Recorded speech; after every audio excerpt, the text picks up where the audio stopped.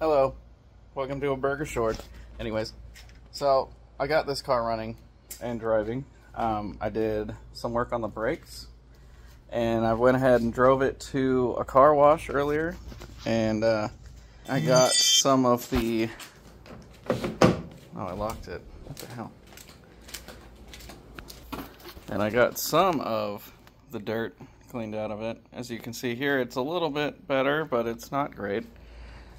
But that is not all I've done, because as you can see over here, I've got the 2011 Impreza waiting for a turbo to come back from Force Performance. I've got my 2007 Honda Accord that I bought from a buy here, pay here lot. This car runs and drives great, needs nothing. It does have a little bit of crash damage, but honestly, the door shuts and locks, and I really just don't care. This car does everything I need it to do, and it's a 5-speed manual. But what else I've done is buy this back. And if you've watched any of my channel videos before, you may have seen this car.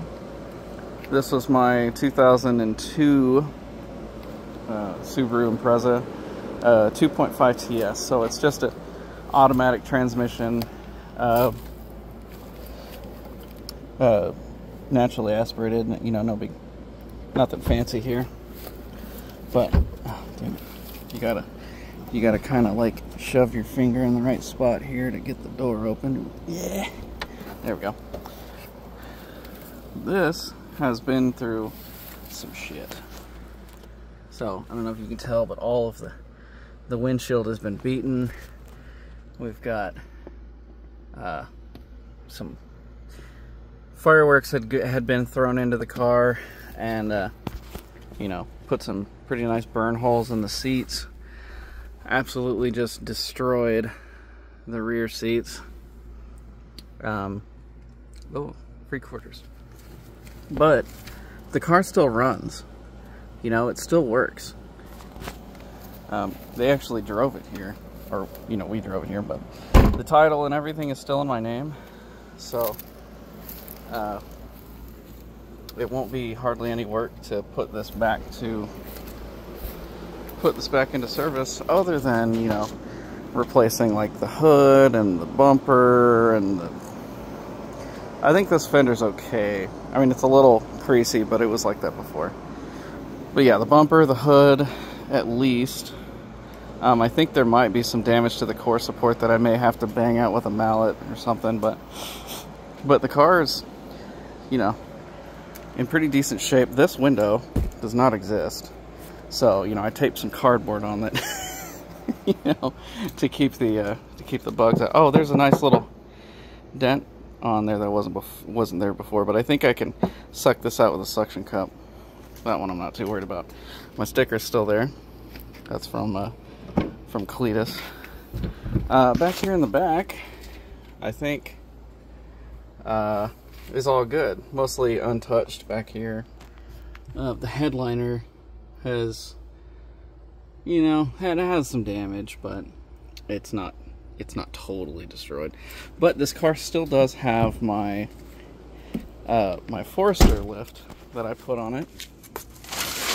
I actually meant to look at it down here and see how it's been holding up. It looks like it's been holding up just fine. There's about 200 washers in there and a big old chunk of milled aluminum. But they drove the hell out of this thing, and you know, they hadn't complained about the suspension being bad or anything, but it was vandalized quite a few times, obviously. We got a little crack on the mirror there. But I want to fix this car up. I want to make it what it used to be. I want it to be everything I remember it being, which was a perfectly good running and driving automatic, naturally aspirated car. So, yeah, this one kind of just fell into my lap. The owner was one of my friends, and we kind of decided that He didn't want the car anymore because, you know, bad things kept happening to it, and I'm a sucker for lost causes, as you can see. So, and here it is, back at the back at the shop. But, anyways, that is going to be it for this Burger Town short and or video. I don't know if you can put 5 minutes of video into a short, but I'm going to try, and if not, thanks for watching, and I'll see you on the next one.